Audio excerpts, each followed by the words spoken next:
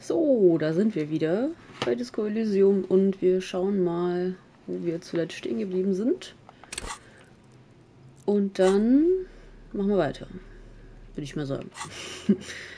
Okay, wir haben unglaublich viele Aufträge. Öffne den Müllcontainer, haben wir ja schon festgestellt, dass wir den nicht einfach so aufkriegen. Aber die Brechstange ist ja, glaube ich, in dem Auto von Kim. Ja, das Wettpissen haben wir gemacht. Finde Alkohol und trinke ihn, klar. Rufe im Lazarett deines Reviers an. Wieso habe ich das eigentlich noch nicht gemacht? Ich meine, ist ja jetzt nichts irgendwie... Ja, egal. Gut, Tagesabschlussbesprechung mit Kim. Das ist um 22 Uhr. Wir haben, keine Ahnung, kann ich gerade nicht sehen. Schauen wir gleich mal.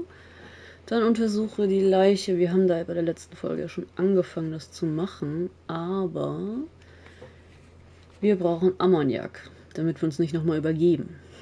Ja. So, melde den Verlust deines Ausweises. Immer noch nicht gemacht. Bezahle die Schäden. Bitte dein Review um zusätzliche Geldmittel. Ne, ich habe ja nur ein paar Cent. Finde Zigaretten und rauche sie. Habe ich noch nicht gefunden. Wenn ich welche finde, dann werde ich das bestimmt mal tun. Joyce-Informationen zum Lynchmord. Mein Gott. Sie will etwas sagen. Du musst dir einfach nur deinen Ausweis zeigen. Ja, genau. Das war die Dame auf dem Schiff. Wird der Polizei das Verbrechen gemeldet. Genau. Da müssen wir auch zu Kims Auto. Singe Karaoke. Da brauche ich noch ein trauriges Lied.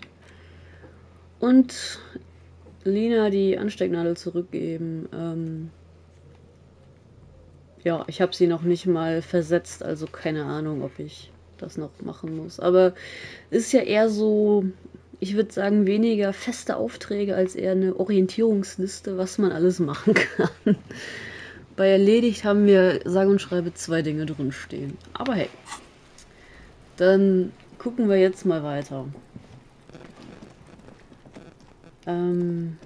Hier ist noch etwas, was ich mir noch gar nicht angeguckt habe. Machen wir das zuerst. Ja, nee, das ist angucken. Was ist denn los? Anscheinend muss ich dahin. Diese Winde rostet seit einigen Jahren vor sich hin. Okay.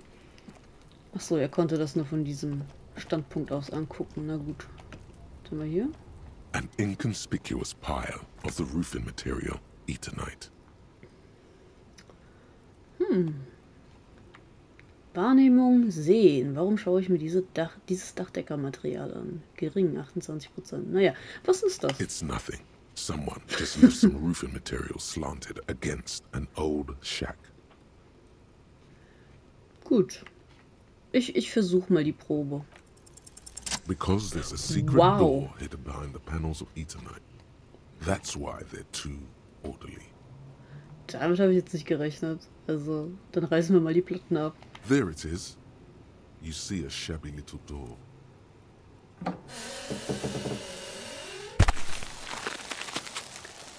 Gut.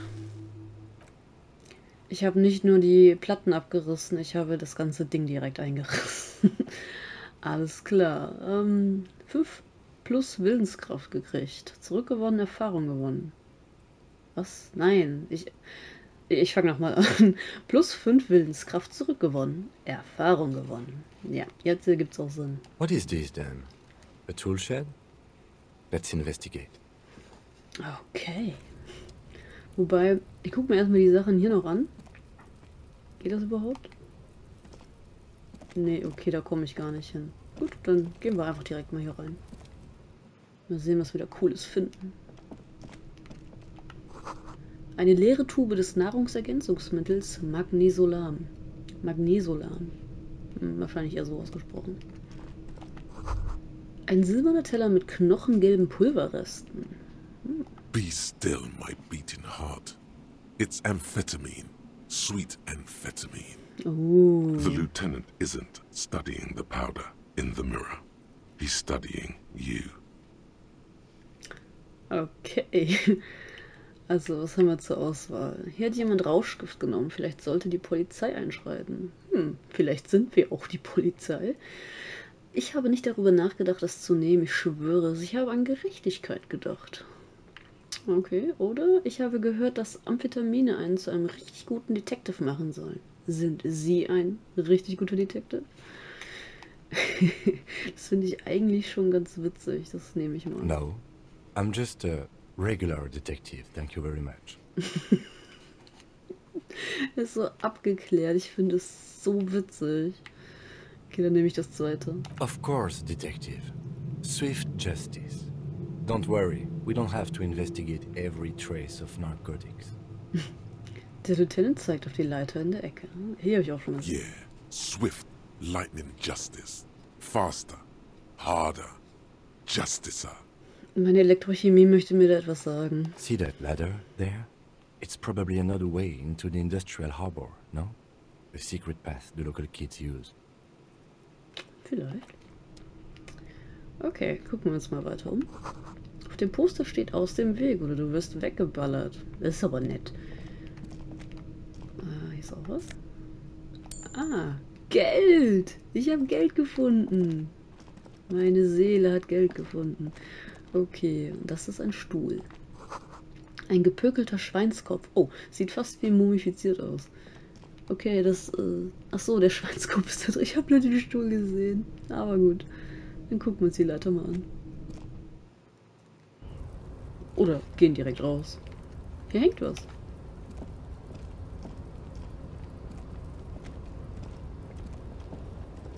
Cool, um sich das anzugucken, muss ich erstmal ganz hoch. Na gut, wenn wir aber schon mal hier sind... Ah, jetzt sehe ich auch, dass es eine andere Ebene ist.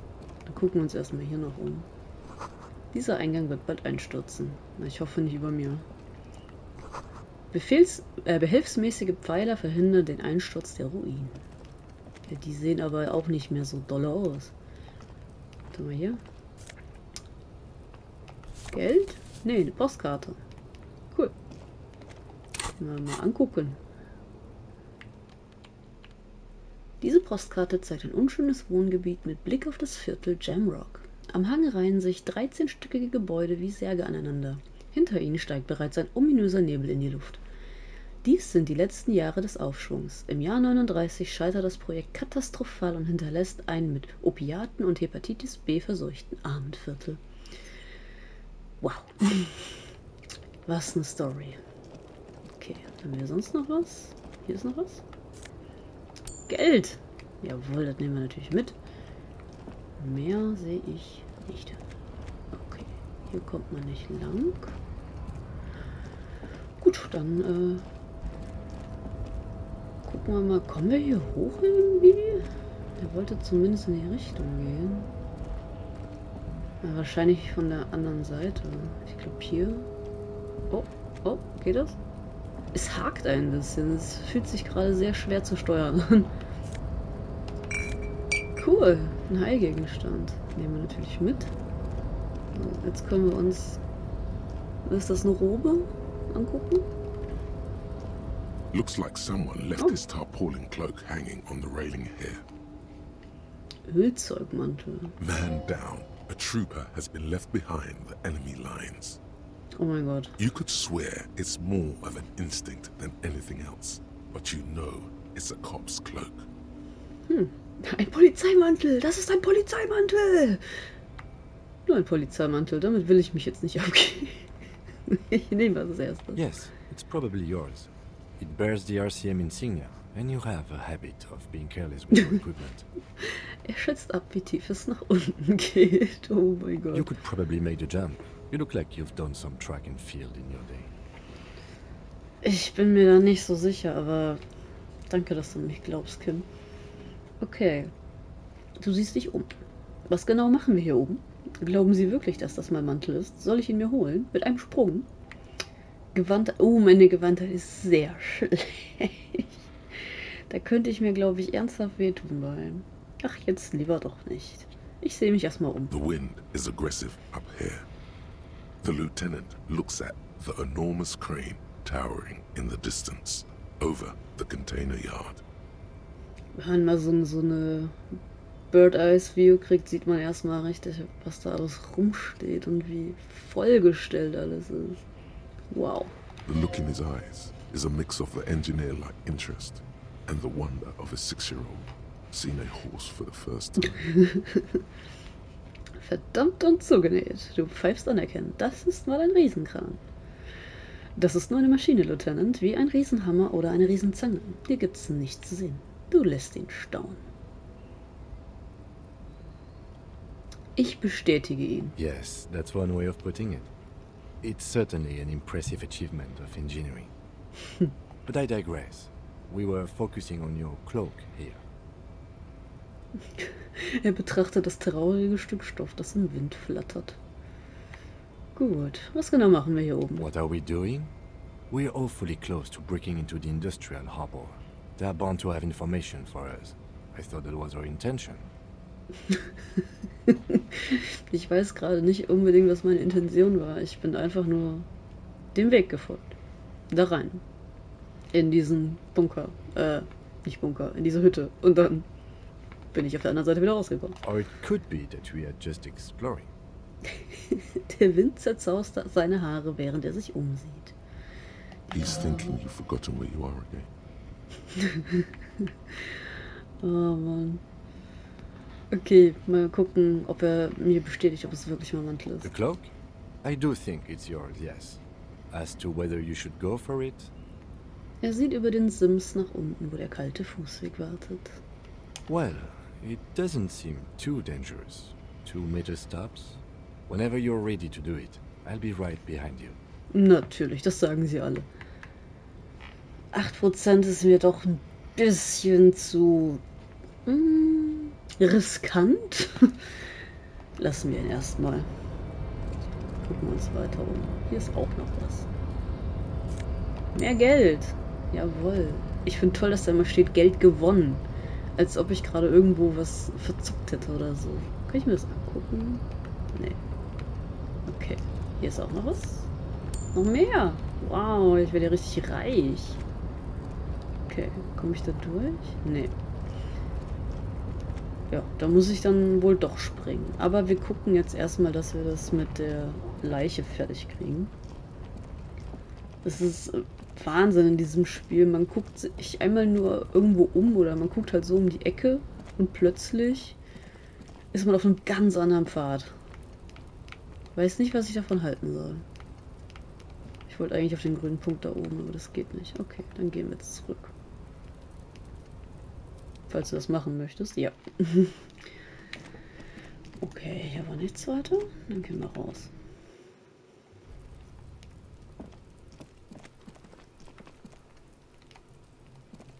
Ja. Gucken wir mal, dass wir jetzt Ammoniak besorgt kriegen. Wenn ich den Laden auf Anhieb wiederfinde. Was haben wir hier? An old call box with a matrix of push buttons lists all the companies in the East Delta Commerce Center. Oh, kann ich einfach Knöpfe drücken? Cool. Ich fange einfach mal oben an. Hauptraumgebäude 8. An off-key melody starts playing after you ring the doorbell. Then a woman picks up the receiver. Kuno, please stop calling here. Grown-ups don't have time for your stupid games. Hier ist die Polizei, öffnen Sie bitte die Tür. Tut mir leid, ich habe einfach nur wahllos Klingeln ausprobiert. Das war nichts Wichtiges. Das ist doch die Frau aus dem Buchladen. Ja, ich mach mal das. Oh, I'm sorry, officer. I thought you were...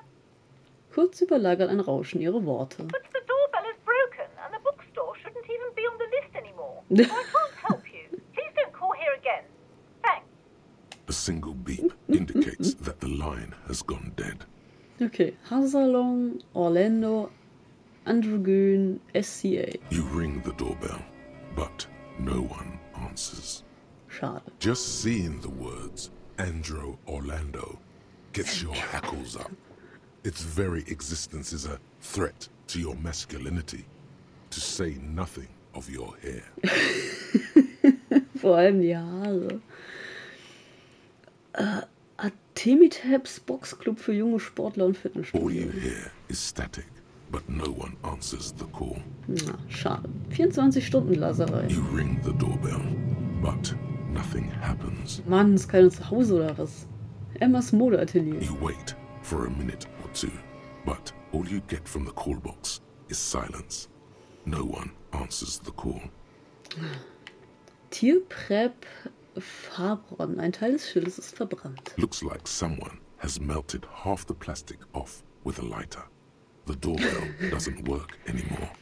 Hätte man sich dann auch denken können. Slipstream SCA. You hear static from the intercom speaker. It sounds as if someone has picked up the receiver, but isn't saying anything. Hallo, ist da jemand? Yes, hello. This is Tracy Peniel Electric. Eine Frauenstimme dringt knisternd und schwach durch das Rauschen. Have you come to place an order? Moment. Tricentennial Electrics. Ich dachte, ich hätte bei Slipstream SCA geklingelt. Wer ist da? Ich war bereits in diesem Gebäude, aber ich habe niemanden von Tricentennial Electrics gesehen. Mein Gott, was für ein Name. Es ist alles verlassen. Du lügst. Ja, ich bin gekommen, um eine Bestellung aufzugeben. Tut mir leid, eigentlich habe ich gar kein Anliegen. Ich bleib mal eben bei der Wahrheit. My God. The lieutenant exchanges a look with you. Wie? It's you. My God. I didn't think I would hear your voice. Oh, das ist jetzt echt creepy. It's a woman, and she knows you. Your heart beats faster. Ach, Elektrochemie. Tu mir das nicht an. No, something's wrong here. Are you sure she's talking to you? Kennen wir uns? Wer sind Sie und wo sind Sie? Du nimmst eine geradere Haltung an. Ja, ich bin's. Hier bin ich wieder und krieche zurück in dein Leben. Ich nehme mal das zweite. Michelle, just please. Okay, sie hält inne. Du hörst sie schwer atmen. Ihre Atemzüge werden von uraltem Rauschen verzerrt. Sounds like a ghost. Wind blows through your clothes and you feel detached from your surroundings. Inside the building, a cold memory hangs. Why did you even call? I don't understand. You've been gone for months. I thought you didn't care. Okay, warte, sag mir, was los ist. Was habe ich getan? Natürlich ist es mir nicht egal. Ich habe einfach nur eine schwierige Zeit durchgemacht. Okay, ich spiele mal mit. Ever since I came to work here, it's different. As if my mind's been wiped clean. A spot of static overrides her words. When she speaks again, it sounds like she's submerged. It's so nice. Okay. It's so nice to be able to finally forget. Was vergessen zu können? She sounds like she's about to cry. The cold is deep under your skin, as if you were talking to someone who's 100 years away. Somewhere inside the building, water is flooding the cellar floor. Oh nein, ist sie ertrunken? Holy shit. Oh Gott, bitte nicht weinen. She doesn't answer. Oh, hey, sind Sie noch da? Sie haben gesagt, es sei schön gewesen. Was ist so schön daran zu vergessen? Silence. The only thing you can hear now is static and waves washing ashore on the bay. Oh, das ist echt... Es ist richtig gut gemacht. Was war denn das? Ich verstehe schon, Sie wollen nicht mit mir reden. Niemand will jemals mit mir reden. Ach komm. Scheiße, du beendest die Verbindung? Also gut, leben Sie wohl. Was war denn das? Another seagull passes by. It's getting cold standing here, staring at the silent call box. I don't know what happened either. We should probably stop playing with this thing. Also gut, leben Sie wohl. You press the number sign on the keypad that terminates the call. 12 name cards on the call box read. Wow, ich werde Gegensprechanlagen nie wieder so sehen, wie ich sie vorher gesehen habe. Okay, ich sehe nichts. Okay. Oh, mit Willenskraft könnte ich hier nochmal eine Probe versuchen. Aber ich klingel mich erstmal weiter durch. Fortress Accident SCA. Silence. No one's home at Fortress Accident. Okay. Riverchol City. Riverchol? Ich weiß nicht, wie man es ausspricht. Sorry. Silence. No one answers the doorbell. Okay. Hauptraumgebäude B. Whirling and Rex. Ach, das ist ja das Hotel, glaube ich. Nothing happens after you ring the doorbell. They don't want to talk to you. Sie wollen nicht mit mir sprechen. Das finde ich auch nicht schlecht. Okay. East Delta Flipperhalle. Zugang über Gebäude B. Silence. No one answers your call. Ach komm schon, Leute. Unbeschriftetes Schild. This button looks new, but someone has removed the name card. Nothing happens when you try to ring it. Schade. This button looks new. It's probably not connected yet.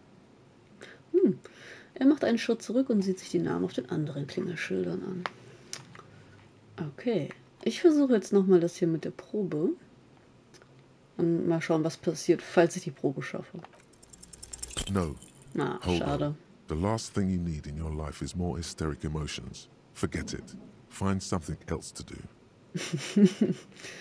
Schade, schade, schade. Aber gut, ich kann die weißen Proben ja nochmal freischalten. Also komme ich vielleicht nochmal darauf zurück. Okay, Ende. So, hier ist die Tür. Die ist zu. Alles klar. Das war jetzt ein Erlebnis. Wow. Okay, wo war denn der Laden? War der hier oben? Ich glaube, der war hier oben irgendwo.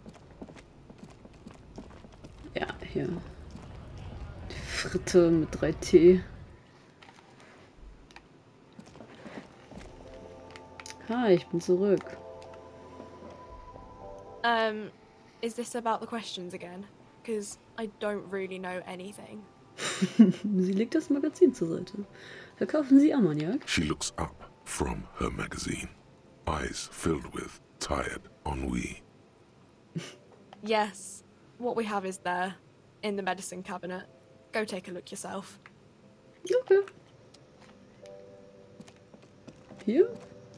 Oder wo? Ne, das ist ja was anderes. The tear machine stands in the corner. A sign ja. says, 1 bottle equals 10 cents. Ja, falls ich ein bisschen Pfand zurückgeben möchte. Ne, ist wahrscheinlich nicht hier, sondern... Hier, was ist das? A colorful display of cigarettes and alcohol bottles Oh. line the shop wall, inviting you closer. There, in that dark green glass, all in vain. A great flowing river of warmth, wine, alcohol, beer, alcohol, love, alcohol. Love, Alkohol. Ich bin im Himmel, ich brauche das alles ganz dringend. Du sagst nichts, du lässt es einfach auf dich wirken. Auch nicht schlecht. Dies ist kein guter Ort für einen auf dem Weg der Besserung befindlichen Suchtkranken. Okay, wir sagen mal nichts. I'm obliged to inform you that both alcohol and cigarettes damage your health. But I guess you already know that. Ja, well, ich glaube schon. Don't ask, don't look, don't do anything here. Just go away. Get back to work. Wieso ist meine Willenskraft auf einmal so streng mit mir? Know this.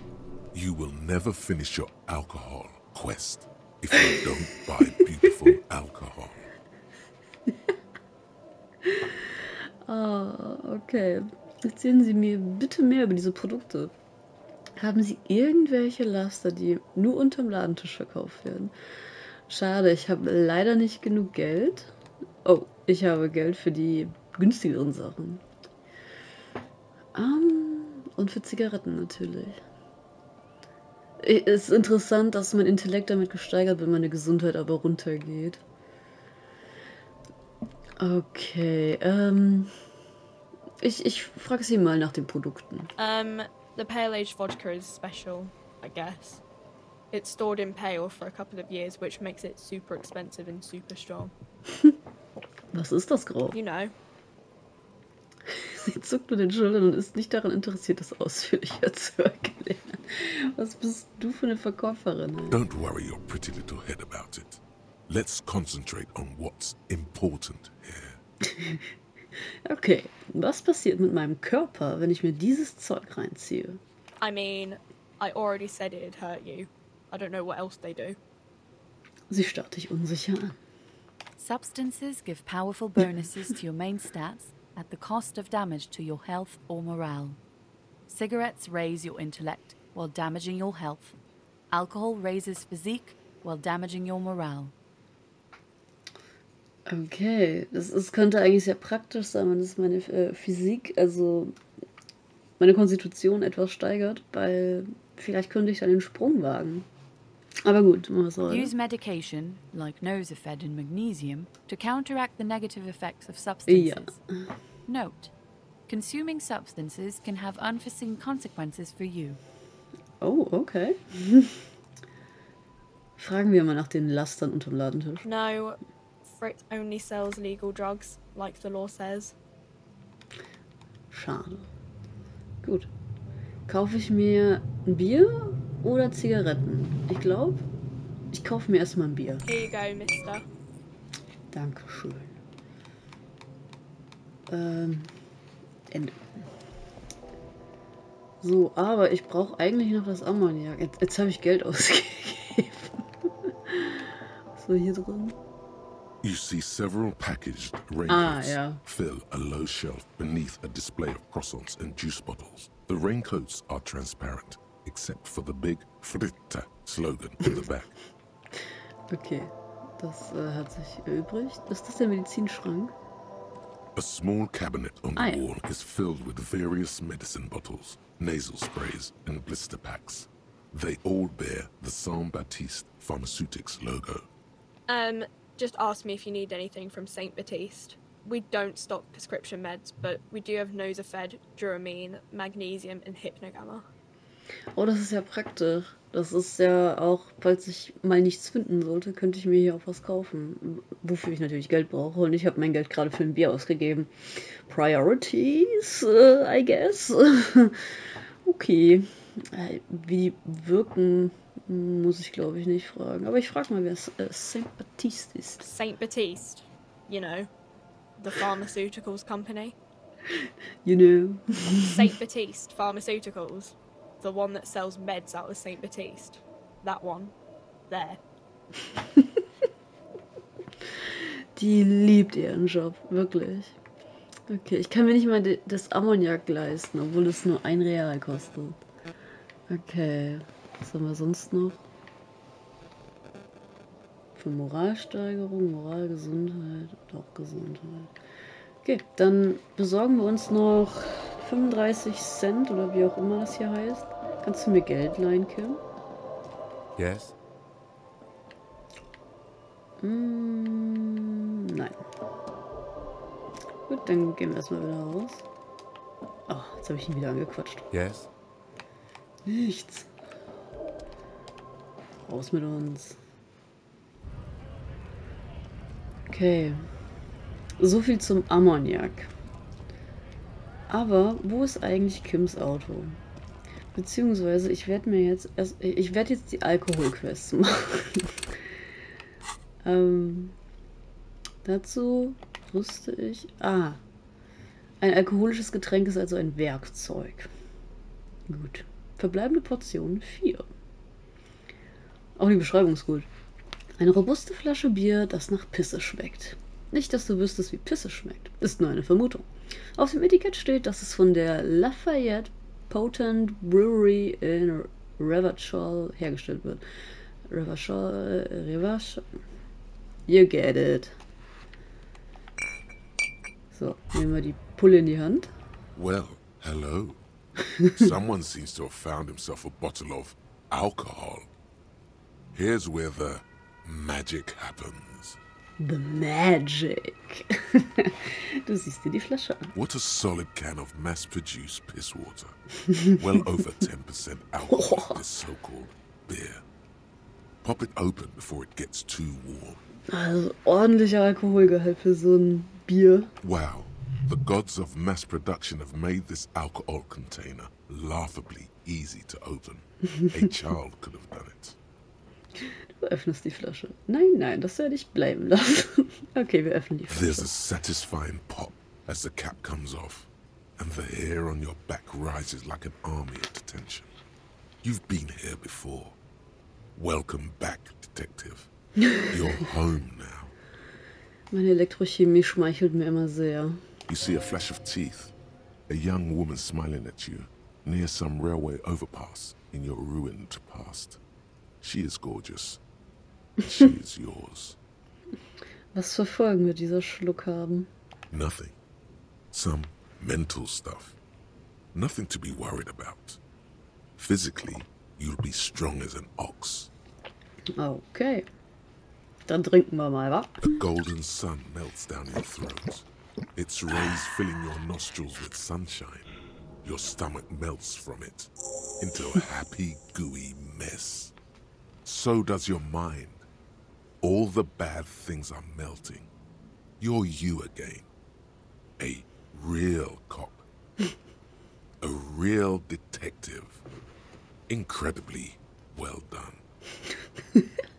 Substanz konsumiert, alkoholisches Getränk, Potent Pilsner. Auftrag abgeschlossen. Jawohl, Erfahrung gewonnen. In the bottom right corner of the screen, there's an alcohol button. Oh. Alcohol gives +1 to physique skills. Physical instrument, half light, electrochemistry, endurance, pain threshold, and shivers. This is good before rolling a white check, but damages your morale. And remember. Remember? From the void we came, and to the void we must return. Oh mein Gott. Okay, also R3 ist jetzt mein Alkohol-Button, falls ich mal einen Schluck trinken möchte. Aber wie ich ja an meinem Bild da unten schon sehe, habe ich ja schon einen Trichter. Gut. Kann ich hier eigentlich jemals was erhöhen? Ich brauche noch 5 Erfahrungspunkte, dann kann ich was erhöhen. Ja, wow. Warum ist das eigentlich schon so schön bunt? Ah, weil es schon erhöht ist. Sehe ich jetzt erst. Okay. Anyway. Gucken wir mal weiter. Hattest du irgendwas? Welcome to Revachol. Ach ja, Platt, der rundliche Mann. Die Bemerkung ist nicht an dich gerichtet, sondern an den Lieutenant. Revachol. Okay, so spricht man es aus. Warum sagen Sie so etwas zu meinem Partner? Don't you welcome to Revachol me. My grandfather came here from a 3,000-year-old racist isolationist culture, while your ancestors came to this island a mere 300 years ago. Oh Mann. Every school of thought and government has failed in the city, but I love it nonetheless. It belongs to me as much as it belongs to you. Ach, wir sind also in Revachol. Zeigen Sie es ihm. Was ist los? Sie klingen wütend. Zeigen Sie es ihm. It's men like you who keep Revachol divided, making it that much harder for everyone to climb out of this post-war limbo. Oh wow. Höllisch? Wie? Oh, come on, man. I just said welcome to Revachol. It's a lorry driver thing. I know exactly what you meant. You think my kind doesn't belong here, that I should watch myself and behave. Er ist jetzt richtig aufgebracht, so habe ich ihn ja noch nie erlebt. But you see, I'm an officer of the RCM. It's actually my job to make sure you behave. I would advise you to remember that. Silence. The air between them becomes tense. Your partner needs backup. Now's your moment to shine. Oha. Da haben Sie total recht, Kim. Ich bin auf Ihrer Seite. Du kniffst ihn an der Schulter. Tja, ich glaube, wir haben hier alle was gelernt. Du lächelst den Lastwagenfahrer an. Jetzt, wo das geklärt ist, hätten wir ein paar Fragen. Komm, wir knuffen ihn mal in die Schulter. You two make a cute couple. You know that? Der Lastwagenfahrer spuckt auf den Boden. Er hat man auch gerade gehört. The lieutenant exhales and resumes his regular calmness. Oh Mann. Okay, jetzt, wo das geklärt ist, hätten wir ein paar Fragen. Whatever you say, officers. Er wartet teilnahmslos, während seine Zigarette zwischen seinen Fingern glimmt. Worum ging es bei diesem Streit? Was haben Sie geladen? Haben Sie eine Kippe? Haben Sie eine Kippe? No. Du hast eine in der Hand, Junge. He's got a smoke right there in his fucking hand. Snatch that shit out of his fat fingers. You need it after listening to his garbage. Dann brauche ich die, die Sie gerade rauchen. Can't have it. Geben Sie sie her, ich konfisziere sie als Beweismaterial. Aber ich brauche sie unbedingt. Okay, wir konfiszieren sie. Evidence of what? I haven't done anything. Er drückt seine Zigarette aus und schnipst den winzigen Stummel in Richtung Straße. Verdammt, ich sollte. Cool. Du reibst dir die Hände. Ich wollte sowieso keine mehr. Verdammt. But what, officer? Er betrachtet dich gelassen, während seine giftigen Ausdunstungen durch die Luft wabern. Verdammt! Sorry I couldn't be of any help. Er deutet ein halb ironisches Nicken an. Gut. Was haben Sie geladen? Oh, not much anymore.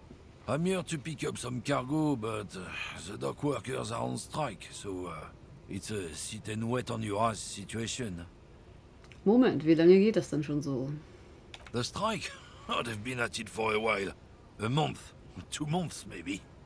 But this here is just the last week or so. Was für Fracht sollen Sie denn abholen? Apples? Äpfel. Yeah, apples. I take it you had other questions? He's given you the runaround. Let's be honest, you were bested. Ja. Da hat die Rhetorik wohl recht. Okay, worum ging es bei diesem Streit? It's about biological determinism, natural law, the sorting of the races. Ah, der spuckt wieder auf den Boden. Not the most popular topic nowadays, with a coalition in charge and all. You might want to change the topic. That is, bury your head under the sand like common sheep. Change the topic. The way he says it makes it almost sound like a threat. Ich verstehe schon. Irgendjemand muss sich ja unbeliebt machen. Ach, Sie sind bloß ein Rassist. Das leuchtet mir ein.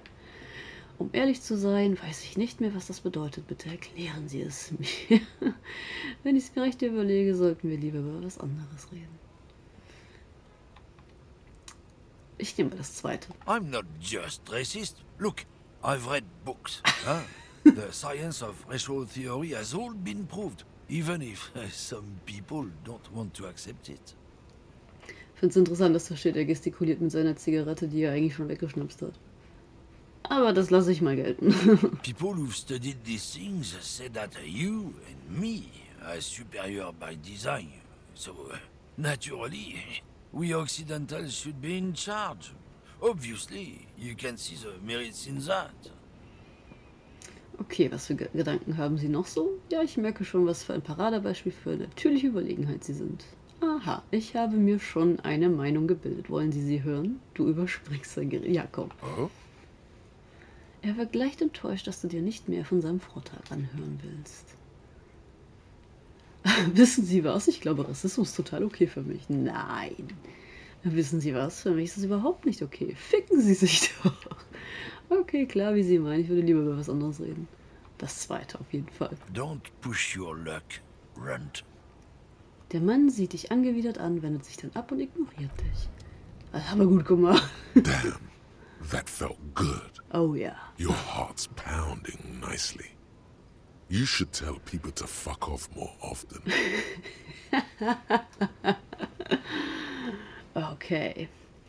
Kim, ich glaube, ich sollte öfter mal jemandem sagen, dass er sich ficken soll. Das hat sich richtig gut angefühlt. Scheiße, ja, Hurensöhne. Eigentlich ist das nicht mein Stil. Ich sag das dem Lieutenant. Not as a general rule, but that one was justified. Better to get the lay of the land before telling people to fuck off. Ja, das stimmt vielleicht. That means you should do it whenever you feel like someone's disrespecting your authority. Okay, scheiße, ja. That's the spirit. Jawohl. Na gut, die Gesundheit war eh voll, aber trotzdem. Richtig gut. Never forget, the whole world's a wooden house and you're a goddamn flamethrower. Hell yeah. Cool, ich habe einen Stufenaufstieg. 5 Willenskraft gewonnen und Erfahrung. Dann gucken wir doch mal, was wir jetzt leveln können. Ich meine, ich habe jetzt auch verstanden, wie das hier funktioniert. Ich habe ja diesen Archetypen genutzt, der nur 1 Intellekt hat, 5 Psyche, 5 Konstitution, 2 Motorik. Dementsprechend kann ich auch nur jeweils so viele Punkte überall verteilen. Das finde ich super interessant gemacht, weil du wirst nicht plötzlich super hyper intelligent, sondern nur so ein bisschen eben. Und das ist eigentlich ganz cool. Aber ja, was mache ich denn jetzt weiter? Ich habe Innenleben schon höher gemacht. Gespüren, Instinkt, Träume im Wachleben. Okay. Reiß dich zusammen, halte deine Moral hoch. Das ist eigentlich nicht schlecht. Empathie, verstehe andere, bringe deine Spiegelneuronen in Wallung. Autorität, schüchtere die Bürger ein, behaupte dich. Korpsgeist, verbinde dich mit dem 41. Revier, verstehe die Polizei, Kultur, ja. Und Suggestion, verzucke Mann und Frau, ziehe die Fäden. Okay. Auge-Hand-Koordination, fertig, zielen, schießen. Naja, geschossen habe ich hier noch nichts. Sie hören und rieche alles, verpasse kein Detail. Immer der Erste, der reagiert, ein unantastbarer Mann. Schleiche ihn direkt vor der Nase herum, verblüffe mit ungeheurem Elan. Mechanik. Meistere Maschinen. Knacke Schlösser und leere Taschen. Richte deinen Rücken auf. Behalte dein Pokerface. Ich würde ja fast sagen Körperapparat, weil ich ja hundertprozentig schon mal sicher bin, dass ich da oben von diesem Dach springen möchte. War das überhaupt Körperapparat? Ich glaube schon. Oder Schmerzgrenze? Schüttle den Schmerz ab. Sie werden dir schon mehr wehtun müssen. Das steht in der Info. Ideal für unbändige Kämpfer. Typen, die einfach nicht sterben wollen. Masochisten. Beschreibungen sind so gut. Ja, ich lese das jetzt eben mal nicht alles durch, aber ich denke, Körperapparat ist wahrscheinlich nicht schlecht, das zu erhöhen. Wundervoll. Dann haben wir hier... Oh, ich habe hier noch einen Bonus aus Gegenständen, sehe ich gerade. Dann sind wir hier auf jeden Fall schon mal ein bisschen besser gestellt. Sehr schön. Was haben wir noch im Journal? Hantel. Körperapparat legendär. Ach so, die Probe ist wieder freigeschaltet worden. Schön. Könnte ich ja fast noch mal versuchen. Ach, Gewandtheit ist das. Verdammt. Ich kann die wahrscheinlich jetzt nicht mehr tauschen, oder? Nee. Wo ist überhaupt Gewandtheit? Ja. Ach, Motorik. Ja, ergibt natürlich Sinn. Egal. Der nächste Punkt wird sicher kommen. Ich bin mir ganz sicher. Was ist hier drin? Schön, Magnesium. Ich brauche immer noch Ammoniak und ich habe immer noch nicht Geld gefunden. Was ist denn hier los? Ach ja, der Streik. Für einen Moment volles Blackout gehabt. Okay, was haben wir hier? Früher haben die Lastwagen Fahrer Benzin gelagert, heute lagern sie Alkohol. Okay, vermutlich. Kann ich mit denen eigentlich reden? Nee, okay. Was ist hier? A lorry stuck in the traffic jam. This big, heavy grad-made machine is well kept for such an old machine. Du siehst durch das Fenster. The windows are clear. They've been recently washed. You can see a lorryman's cabin with personal belongings, stickers, insignia. Was für Aufkleber und Abzeichen. The driver has adorned his space with a substantial collection of peculiar paraphernalia. Proclamations about honor, strength, and purity are glued to various panels. Okay, was mit dem Rücksitz? The back end of the cabin has a small perch to sleep, large ashtrays. There are several suns and wheels sewn into the curtains. Racist nationalist paraphernalia. Not unusual in this part of town. This is our guy. Mit einem Nicken deutet der Lieutenant auf den rassistischen Lastwagenfahrer. Ach, das ist deiner. Okay. Glauben Sie, dass dieser Lastwagen unserem 10 Typen... Das hat er doch gerade gesagt. Oh, mein Junge. Likely, yes. This guy's proud of who he is. Drapes it all over his machine. Oh, direkt He wieder was Erfahrung acting gekriegt. tough before. This probably scared him a bit. Who knows when it will come in handy? A slightly scared, racist lorryman. Könnte man ihn ja fast nochmal ansprechen. Ich glaube, hier liegt Geld auf dem Boden. Yes! Ich kann mir Ammoniak kaufen. Aber vorher gucke ich mir noch hier dieses schöne alte Auto an. Ein ausländischer Wagen, gut in Schuss gehalten. Jawohl. Hier noch irgendwas? Oh, das ist eine Tafel oder so? An old monument stands in the middle of the traffic island, pointing toward the sea. It looks as if it's been reassembled piece by piece, secured and mounted in the air with the aid of numerous ropes and rods. Wer ist das? A silver plaque on the statue's pedestal reads, I am Philip III, the Squanderer, the greatest of the Philippian kings of Revachol, son of Philip II, the opulent, father of Philip IV, the insane. Oh, schade, Enzyklopädie ist echt nicht gut. Ich probier's trotzdem. Was hat dieser König getan? Ich meine, ich kann nichts verlieren, außer dass die Probe schief geht. What did he do? Schade. You have no idea what you did a week ago. How would you know what this guy did many centuries ago? Ja, da ist was dran, ne? High above you, the king stands triumphantly oblivious to your memory trouble.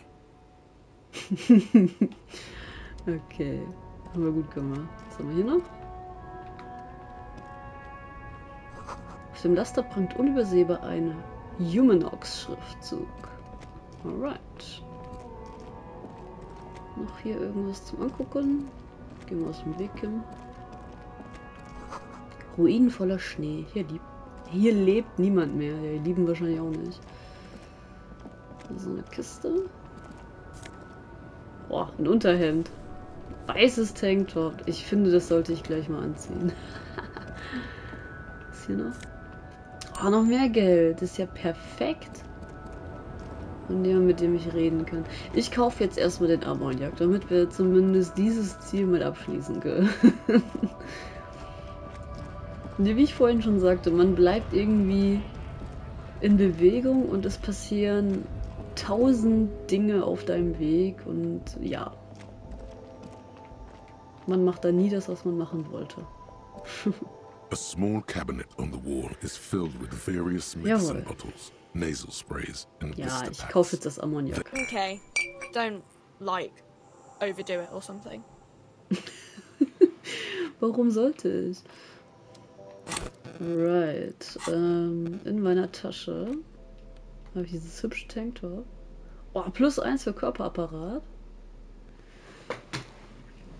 Ich finde eigentlich die Mütze auch nicht schlecht, weil Reaktionsvermögen hochgeht, aber Rhetorik geht dadurch runter und da bin ich eh schon nicht gut drin. Vielleicht sollte ich trotzdem einfach aufsetzen. Jawohl, sexy. Okay. Muss ich das irgendwie in die Hand nehmen? Ne, okay, das habe ich einfach. Ah ja, steht ja auch hier. Du musst ihn nicht anlegen, um ihn zu verwenden. Es reicht aus, wenn er sich im Inventar befindet. Top. Gut, dann können wir jetzt ja zurück zur Leiche und uns die mal angucken. Ich glaube, für die Zigaretten hatte ich nicht genug Geld. A colorful display of Again, I'm obliged to inform you that both alcohol and cigarettes damage your health. Ja, okay, schade. 2,90 brauche ich, habe nur 2,1. Später dann.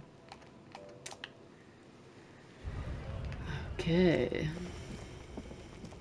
Ich find's toll, wie jetzt immer mit der Bierflasche rumläuft. Aber hey, warum nicht?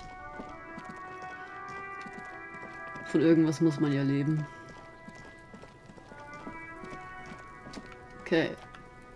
Geht's los. There he still is, looking right through you with his white eyes. The body below is entirely dedicated to that corpse smell. Emitting it is all it does now. Okay.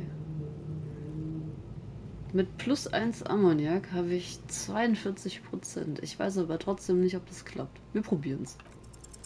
You crack open the ammonia ampoule and breathe in. The odor of death is still stronger. It's a spell of the mind telling you to run, and your stomach to wring itself empty. With your eyes squinting, you stand in it. Riechen die immer so? They do after 7 days, yes. We are deep in decomposition here. Oh my. Okay, du gehst näher heran. The man before you is naked, but for a pair of underpants and enamel boots. His skin is greenish, marbled with decaying veins and blotched by lividity. A fading web of tattoos covers his chest and shoulders. The cargo belt used to fasten him to the branch above appears industrial in strength. Was sind denn bitte Keramikstiefel? Aber gut, wir untersuchen direkt mal. The material appears to be ceramic. Its clean white stands in stark contrast to the decaying flesh above the knee. The man wore thick polymer socks, probably for padding. A fine array of interlocking plates covers them. Delicate and fragile, they feel alien to the world around you, out of place somehow. Ich finde es eigentlich ganz gut, dass ich so viel auf Psyche habe, weil ich relativ häufig auch erfolgreiche, es sind ja keine Proben, aber halt erfolgreiche Erlebnisse hier habe. Das ist gar nicht schlecht. Was für Stiefel sind das? They are armor, no boots. Technically speaking, these are sabatons. Oh, okay. Na gut, also was für eine Rüstung ist das? Ceramic plate. Zirconium dioxide, most likely. This is where the make would be. Wo? Under the heel. Fair weather. Fair weather model T500 VE. I'm guessing that's vitreous enamel. This is advanced stuff. Okay. Was ist mit dem Rest davon passiert? Dieses Material ist hier irgendwie fehl am Platz. Du klopfst an den Stiefel, du ziehst den Stiefel ab oder du weichst zurück. Okay, was mit dem Rest The passiert? locals probably scavenged it. It would be odd if he had more arm after 7 days. Das heißt, er war komplett in dieser Rüstung. Wow, okay, interessant. We should keep a lookout for these pieces. The armor could yield information. Maybe he'll know something. Na, Kuno, mit dem kann man doch nicht reden. If you wear those pieces, it will help me protect your mortal coil. Warum braucht meine sterbliche Hülle denn Schutz? Vielleicht hat er nur diese Stiefel getragen und es gibt gar keinen Rest der Rüstung und verstanden. Okay. Yes, bullets will fly. They always do. And the coil is fleshy and mush and permeable. Cast it in ceramic shell. Resist death. Okay, ja, vielleicht hat er ja nur die Stiefel No, getragen. he must have worn something precious underneath his clothes. They've removed all his clothes to get to it. They did not just strip him for the putrid rags. Wo ist denn dann all seine Kleidung? Haben Sie sie irgendwo gesehen? Und wenn Sie ihm befohlen haben, sich auszuziehen, bevor Sie ihn erhängt haben, um ihn zu demütigen? Ja, gut, aber wo ist denn die Kleidung? Someone could have cleaned the yard. But that's a question for the red-haired thing. I hear you, cop, talking shit about the Kuno. Come here and say it to Kuno's face. Du kannst mich mal, Kuno. You wanna fuck me, huh? You wanna fuck the Kuno? Okay, nehmen wir noch das zweite. They usually hang them completely naked for that. La puta madre, the Mazda, the Besmerties and the like. This one still has his underpants. What? Are you trying to ignore me now, fuckface? Natürlich. You know, this boots shit is super boring and the guy's a total Victopaz. Okay. Dieses Material ist irgendwie viel. It is. It's expensive. Der Lieutenant malt mit seinem Zeigefinger im Kondenswasser auf der Keramik eine Linie. We've requested similar material for our tactical units for years now. The constabularies deemed it too costly. In that time, we've lost 6 men to semi-automatics. Was kostet der Spaß dann? For a full set, about 4 years of wages. Wow. Da klingelt die Kasse, Baby. Und nix für Stiefel zu. Das klingt nach einer Menge. Ich nehme das erste. By catching, do you mean let's not log them as evidence? Let's steal them? Kaching.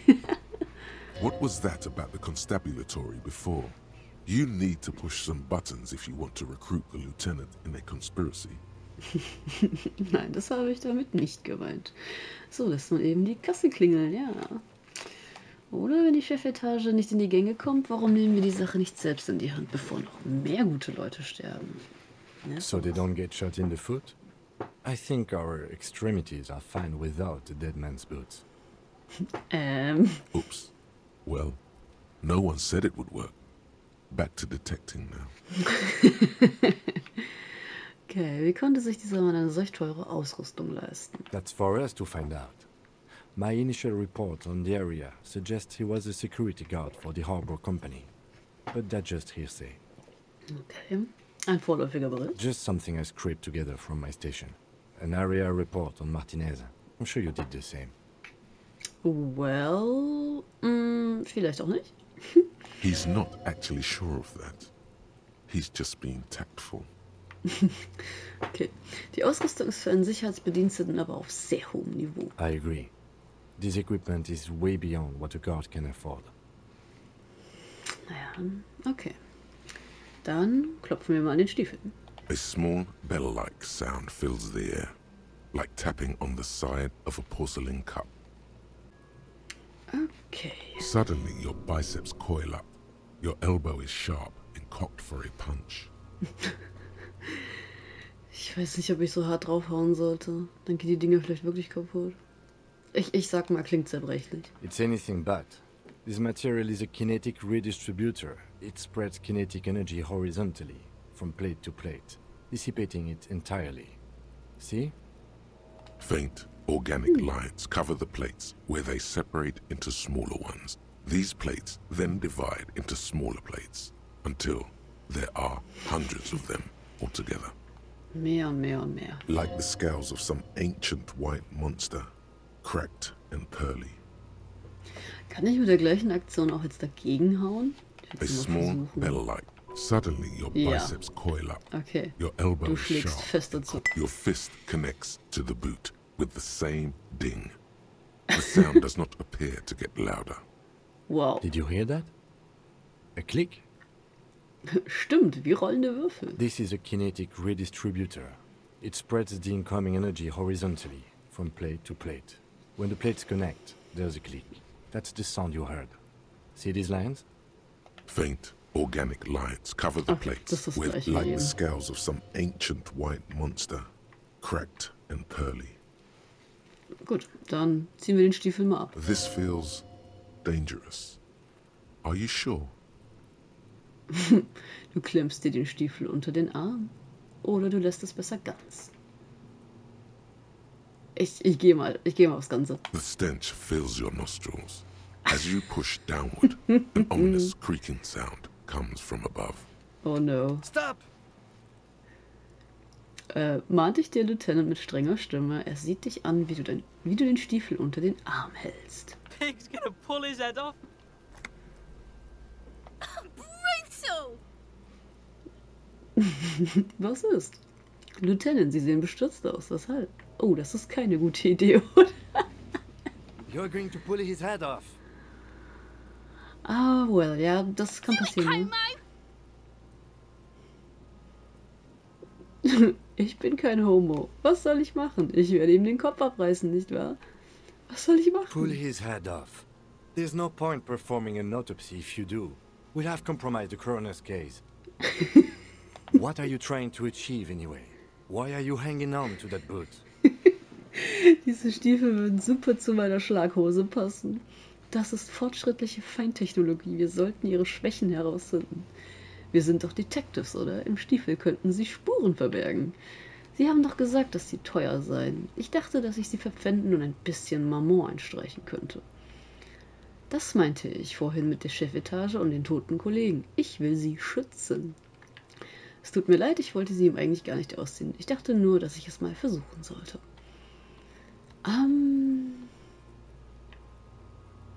Ich nehme mal das zweite. This is not the enemy. This is the deceased, the victim, in a murder investigation. Da gebe ich Ihnen recht, das stimmt. Vorsicht ist besser als Nachsehen. Okay, ich gebe ihm It does make sense, doesn't it? Besides, Der Lieutenant klopft auf den Stiefel. there's no way you're getting them off. All the organic matter in his body has been flowing down into the boots. They are fused to his feet now. Why do you think the locals haven't scavenged them yet? Er ist einfach so klug und ich bin so dumm. You're sure there's a way to peel them off, but first the body needs to be down. And second, it would probably be better if the lieutenant wasn't around. Guter Plan. Du nimmst an. Einem Toten die Stiefel stehlen, aber das wäre unehrenhaft. Du lehnst ab, der Ehre wegen. Guter Plan. The anticipation makes you crack your fingers. Feels nice. Nice and cracky. Cracky. Und was wird dann aus den Stiefeln? Processing will take care of them. With the situation in the morgue, it will yield nothing. But we must pick our fights. Should we continue?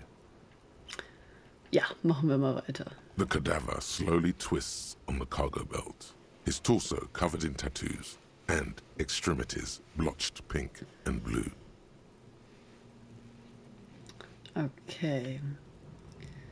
Du untersuchst den Gürtel. Was kann man denn noch untersuchen? Die Tätowierung, in die Augen sehen. Du kneifst die Augen zusammen, gehst einen Schritt zurück. So, und wie bekommen wir ihn da runter? Okay, dann untersuchen wir jetzt mal den Gürtel. The hangman's knot is pulled tight by the weight of the corpse below. Yellow, hard-edged polyester cuts into his neck. Above, a sliding buckle ties the belt to the branch. Oh my, there's something on the belt. A familiar word that speaks to the thirst within you. Was war das? Ein Wort? Vermilion, in yellow letters, along the length of the twisting cargo belt.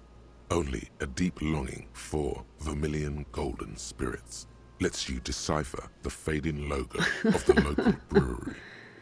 Ich sollte mal was trinken. Das wäre jetzt ein schlechter Moment, um etwas zu trinken, nicht? Doch, wir sollten jetzt was trinken. No, you should not get a drink.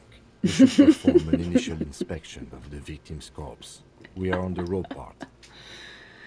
Oh Gott, ey. Dieses Zusammenspiel ist so gut. Ich finde es so lustig. Okay, was für ein Seil ist das? Industrial strength. The kind used for tying cargo to lorries. Like in a circus. When the circus leaves town and they tie a black-spotted giraffe to the wall of a carry pen. Okay. Wie in einem Hafen? Wie in einem Zirkus zum Transport von schwarz gepunkteten Giraffen? Wie in mir fällt nichts anderes als ein Hafen ein. Komm, mein Innenleben war schon erfolgreich, also muss ich jetzt auch diese Antwort nehmen. No. More like in harbor. Like the one just east of here. I get the sense they used whatever was on hand, without paying much attention to not incriminating themselves. Dann haben wir also Hafenarbeiter im Verdacht. Die wollten sicher gehen, dass er auch oben bleibt. Der Polyester scheint fest zu sein. Wie haben die ihn überhaupt da hochbekommen? Du weichst zurück und betrachtest die Leiche. Okay. Ja, The Hafenarbeiter. brief suggested as much. Politically motivated by the ongoing strike. Did you not get a briefing? Tja. Nein, die muss man bei mir vergessen haben. Meine Vergangenheit wurde vollständig ausgelöscht. Nichts ist geblieben, weder meine Mutter noch die Liebe meines Lebens und erst recht keine Zusammenfassung. Aber das ist so schön dramatisch, das nehme ich. Okay.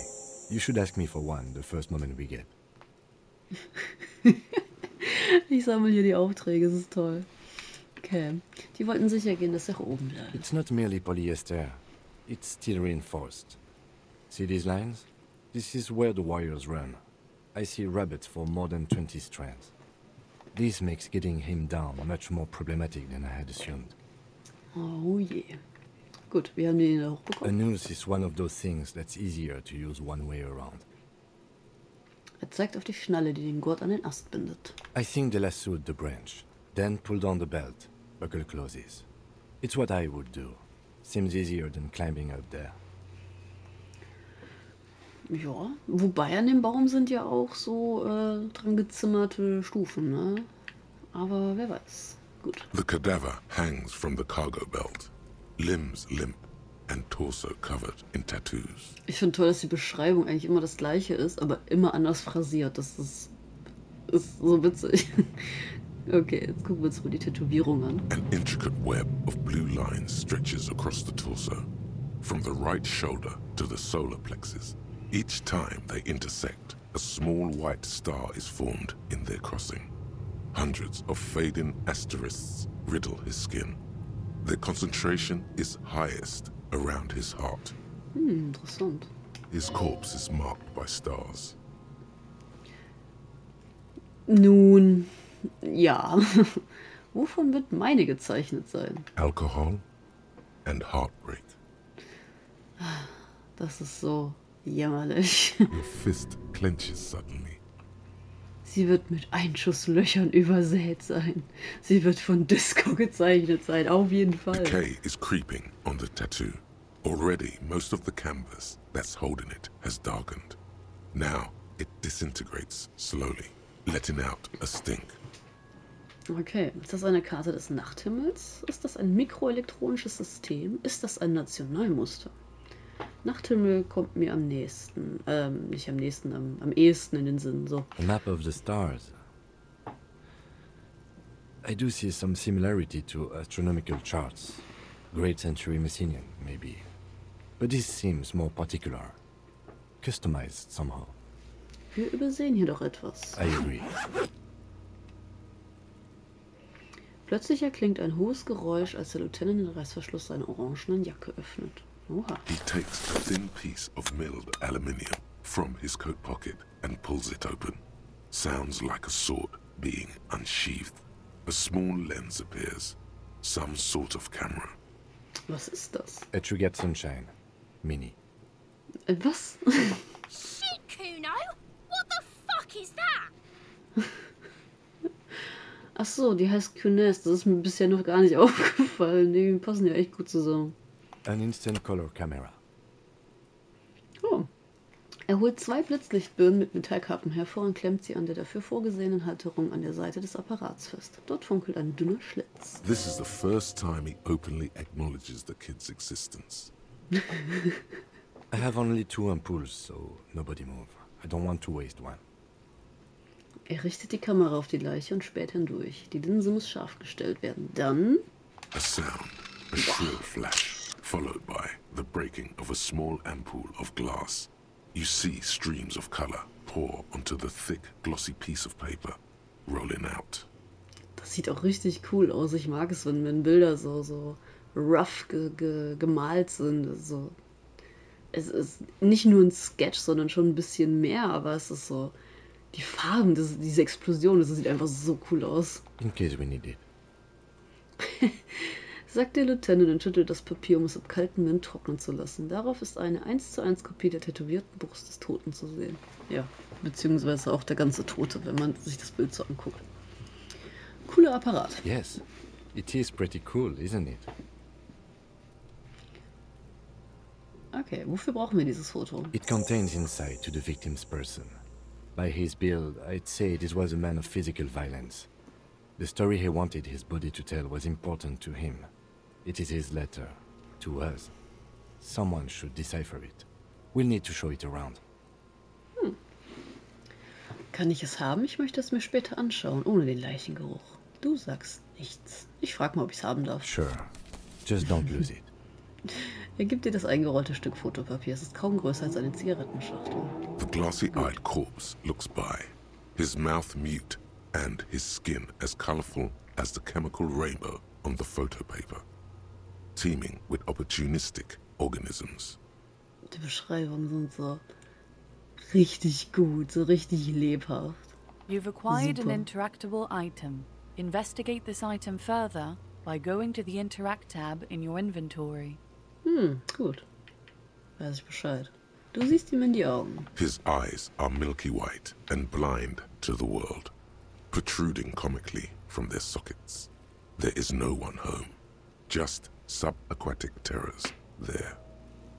Dark brown hair grows on his head.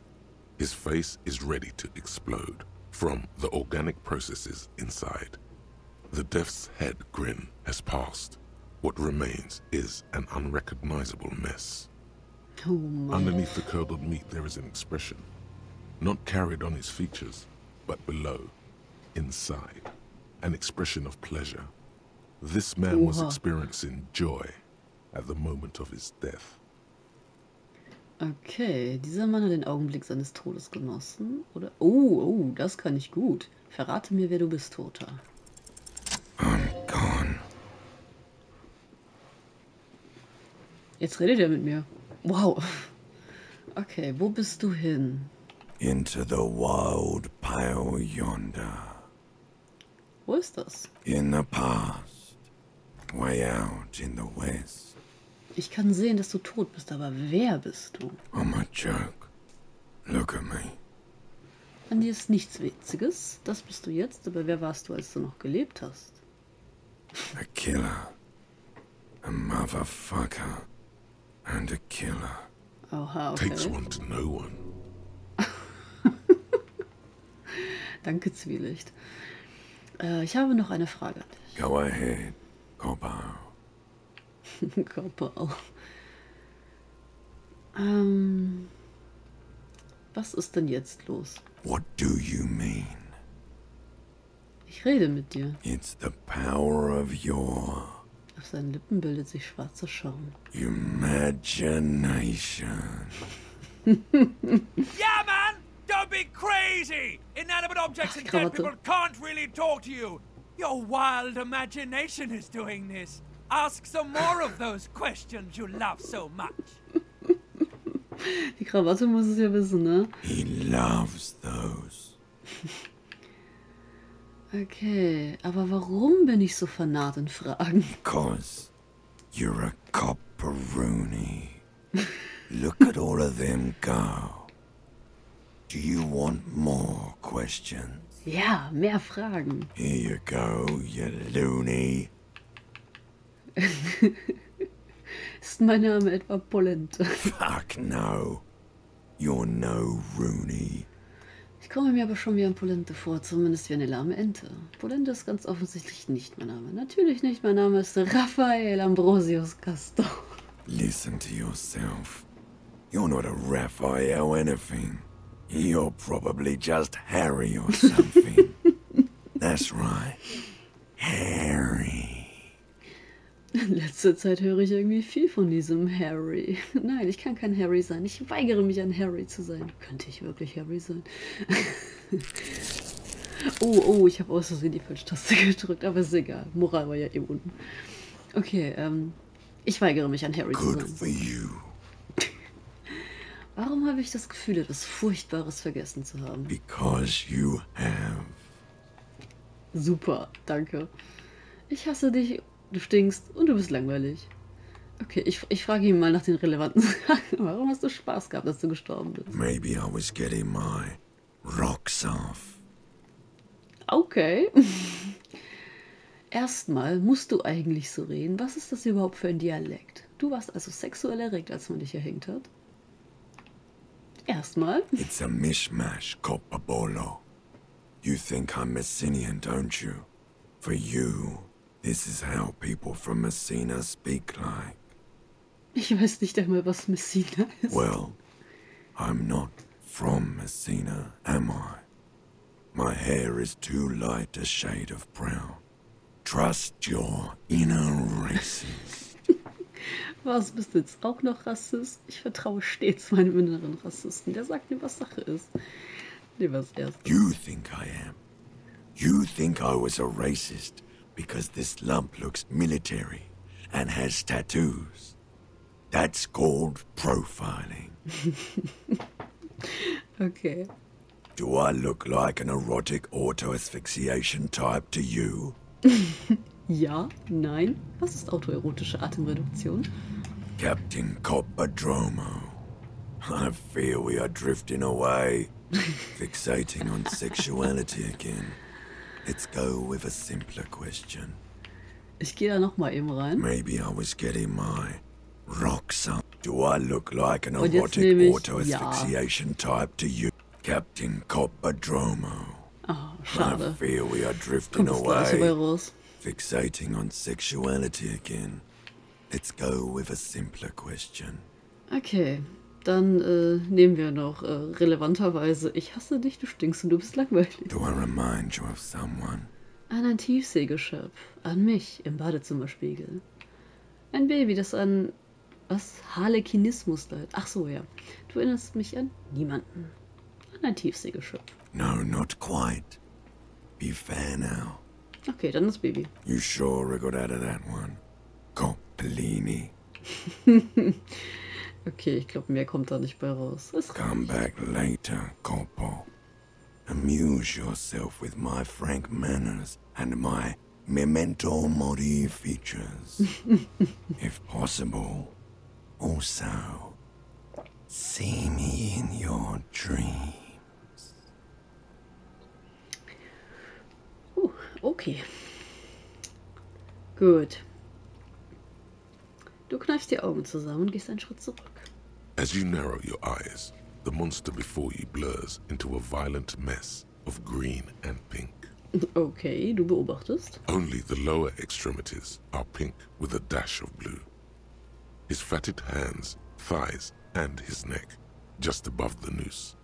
The rest of the corpse appears dark green in the cold spring air. Kim, ich kneife die Augen zusammen. Warum? Du hörst auf und spannst deine Augen. Okay, ich frage ihn. How should I know why you are squinting, officer? Du kneifst die Augen noch stärker zusammen. Sein Gesicht und seine Hände sind pink, die Oberschenkel auch, der Rest ist grünlich. Du hörst auf. Ich weiß es auch nicht, vielleicht sollte ich einfach aufhören. Nimm das erste. Oh. You are trying to assess lividity. Vielleicht. Gut, entspannen wir die Augen wieder. The monster comes back into focus, an explosion of color, coursing with dark marbled veins. His stomach appears pregnant with something. Black liquid streams down his thigh and onto his boot. Ugh. So, what do you think? Ich glaube, dass er tot ist. Ich weiß nicht, was ich davon halten soll. Was meinen Sie? Du bedeckst deine Nase, da kommt etwas aus ihm heraus. Er ist übel zugerichtet, sehen Sie die Prellungen. Du weichst zurück und schnappst nach Luft. Ja, da kommt etwas aus ihm heraus. A pool of blood and feces has eaten into the frozen mud below the man's feet. Purge liquid is dripping into it. Oh Mann, der hängt schon viel drop zu lange da. by drop. Oh Gott. The victim appears to have contained no more than half a kilogram of digestion at the time of death. Okay. The fuck are you saying? Talking about shit. Da haben wir ja Glück. Vielleicht ist er kurz vor seinem Tod auf die Toilette gegangen. Ja, verdammt, ich bin eine Schwuchtel, schätze ich. Du drehst dich um und schreist. Okay. Da haben wir ja Glück. Did we? I don't feel lucky. Ich glaube, dass er tot ist. I agree. There are crow's feet in his eyes. He's laughing silently. Totally dead. Totally dead. Absolut. Der Bursche hat den letzten Gang getan. Mimu Mamause tot. Was bedeutet das eigentlich? Tot. Und das zweite. No siree.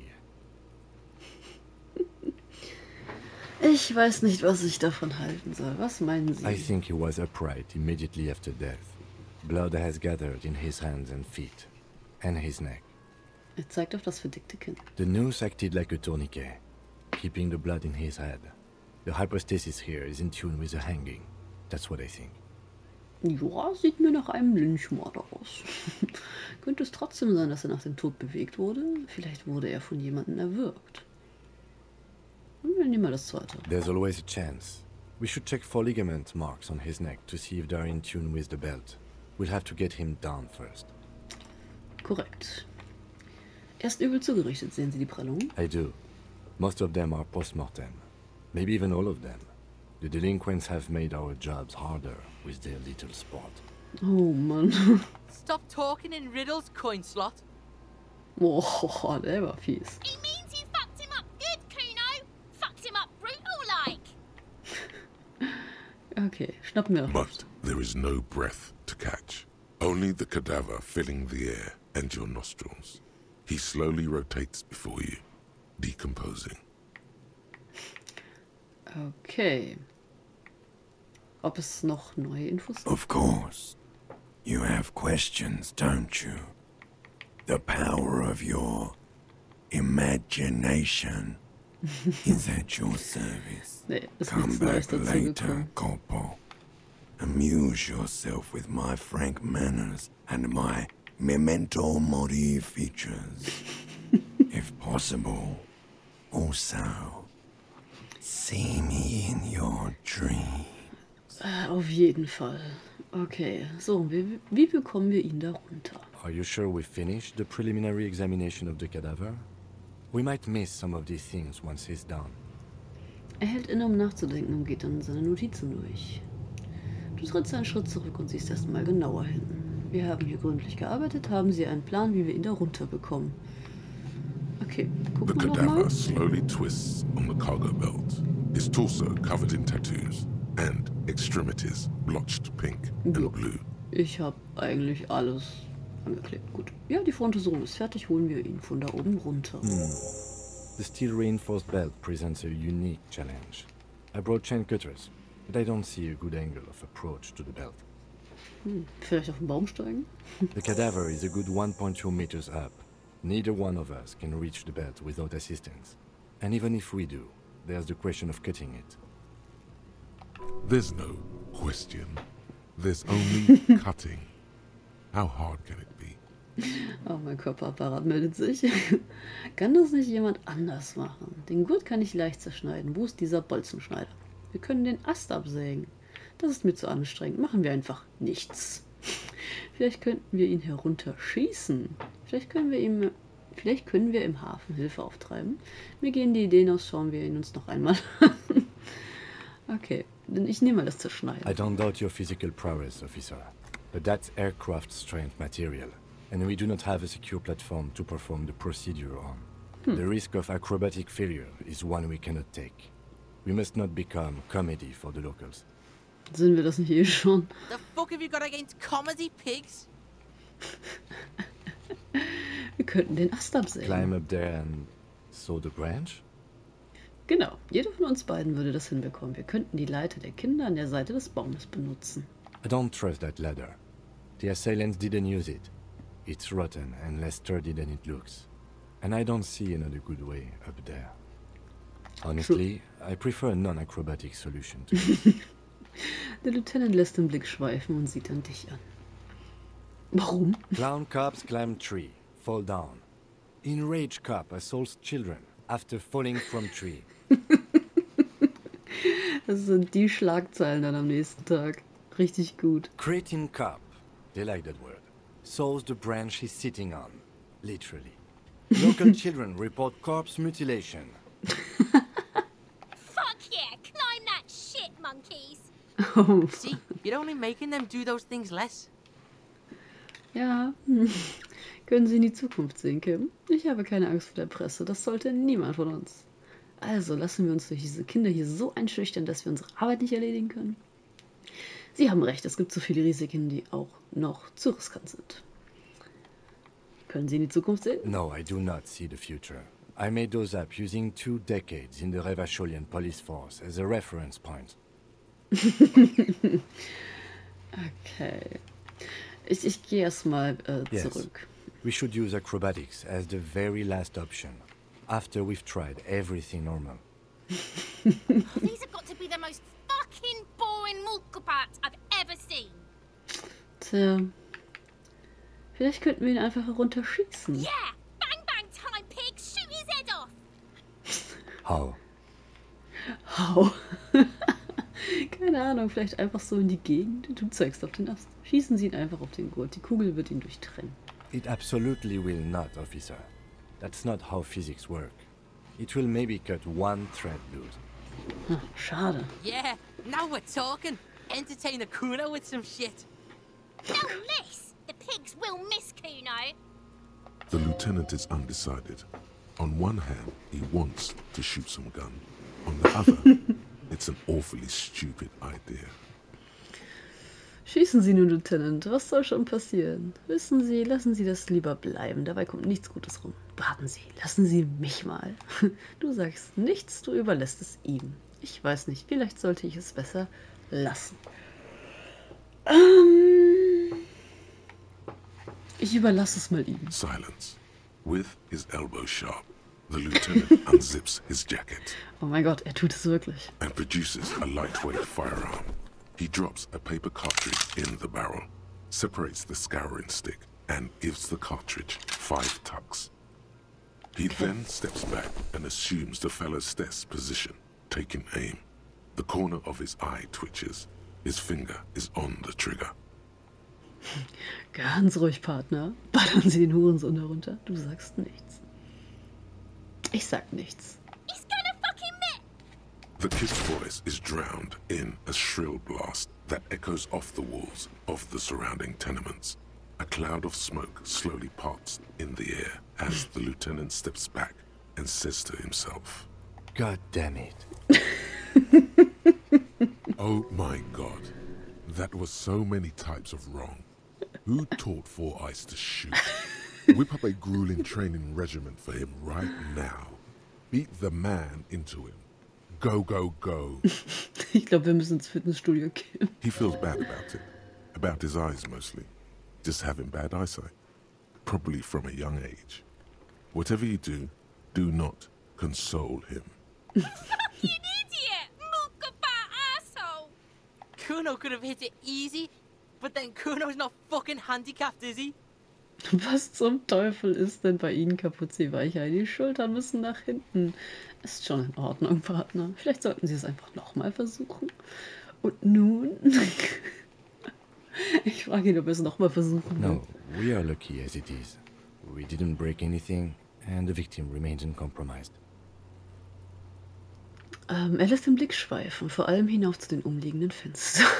Any more mistakes could put us in an unfortunate position with the locals. We have eyes on us. I didn't do us any favors with that.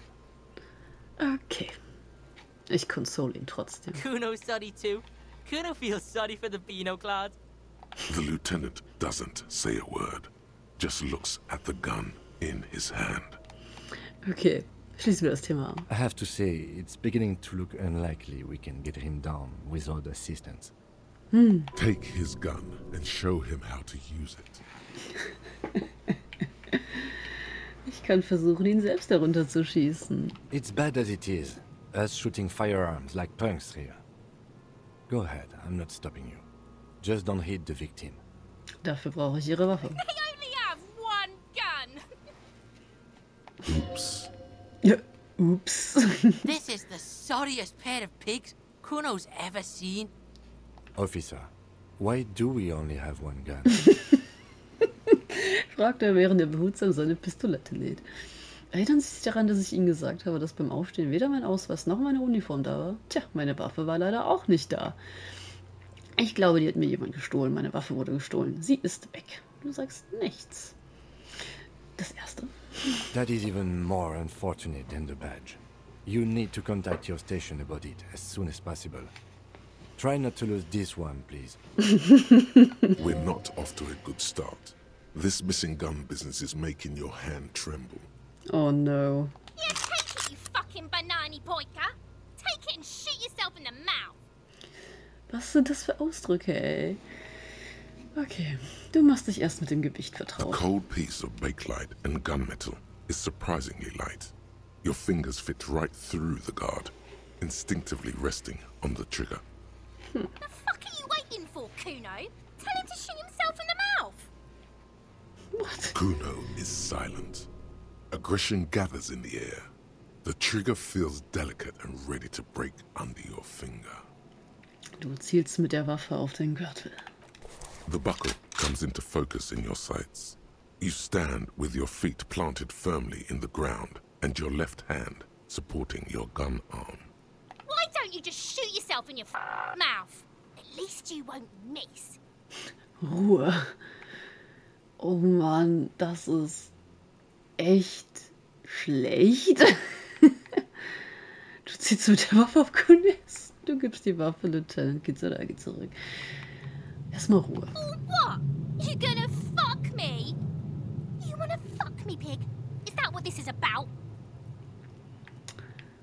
Du machst zuerst dein linkes Auge zu. Your field of view narrows.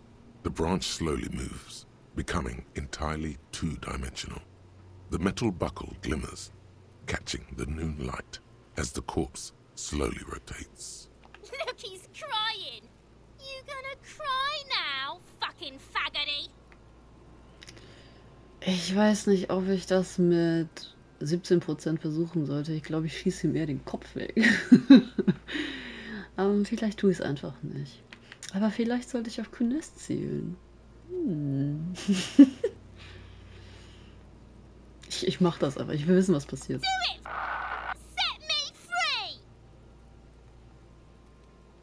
You feel as though it would be dangerous to set this creature free to roam about the cosmos. Don't. Du spürst die Hand des Lieutenants auf deiner Schulter. Do it! Sie reißt ihre Clubjacke auf, um ihre Brust zu entblößen. Okay. Beherrschung, legendär. Du drückst ab. Da treffe ich definitiv nicht. Ich ziehe einfach zurück. Fucker waved his gun! It wasn't intense, it was pathetic! Okay. Ich habe -1, weil ich auf Provokation eingegangen bin. Wow. Okay, ich gebe definitiv die Waffe zurück. The lieutenant takes the gun carefully from you and holsters it. His eyes are narrow and he doesn't comment on your antics. Fucking pussy didn't shoot shit, did he? Didn't shoot me. Didn't shoot himself in the mouth. Didn't shoot me. There is sincere disappointment on her face. This kid was expecting pandemonium and release from a mortal coil. Ah, schade eigentlich. Aber was ist mit der Leiche? We need to access the harbor and ask the leader of the Union to have it taken down. They have the tools and they have men. Ah, okay. Warum haben wir das denn nicht gleich versucht? I did not want us to be indebted to Everard Clare. I wanted us to be able to deal with it ourselves. That is clearly not the case. We need help. You need to suck my dick! Why the fuck am I still alive? Gott. Was ist so schlimm daran, in Everard Clares Schuld zu stehen? He's a dangerous and corrupt man, and we cannot predict what he will want from us in return. Okay. Gut. Was haben wir jetzt hier für einen Gedanken? Hobocop. Oh, Hobocop. Cool. Technically, you wouldn't be a cop anymore, but a hobo. That would mean game over for the cop chapter of your adventures. But who knows where the hobo part takes you?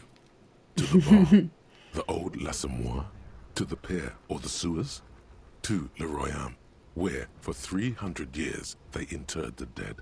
You could plunder royalist crypts for long-forgotten triple malt bourbon, then fight the Aramakan beast that lurks the bottommost sepulchres. The secrets of the city are all yours at last. Nice. Okay, Boni. Offenbar zusätzliche Tara-Flaschen aus der Sammler-Edition auf der Karte. Mehr Geld, wenn du Tara verkaufst. Lerngrenze für Schauder auf 6 erhöht. Cool. Ich habe meine erste... Was ist das? Gedanken irgendwas Variation fertig? Wie auch immer. Cool. Aber ich kann noch nichts Neues freischalten, so wie es aussieht. Logischerweise, ich meine...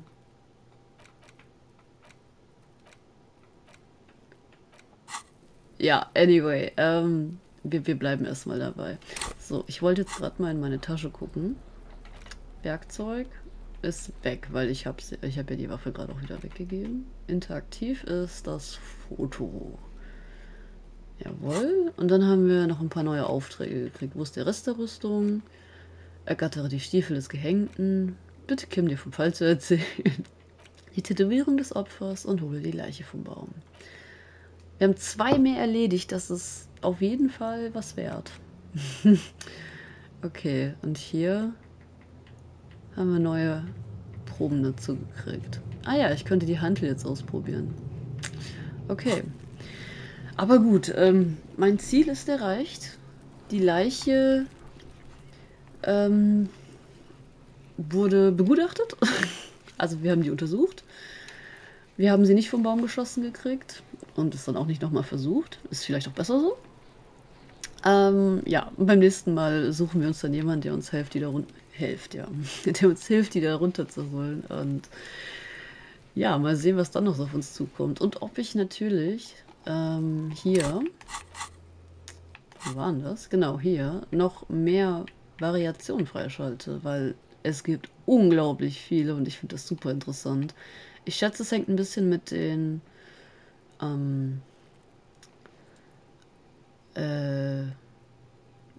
ich habe gerade das Wort einfach verloren. Antwortmöglichkeiten zusammen. Was man freischaltet. Und ja, gucken wir mal, was da noch so kommt. Ich meine, ist ja noch einiges zu holen. Jedenfalls, das ging heute ein bisschen länger, glaube ich. Und Freue mich aber, wenn ihr das nächste Mal dabei seid. Lasst mir gerne ein Like da. Und ja, bis dahin.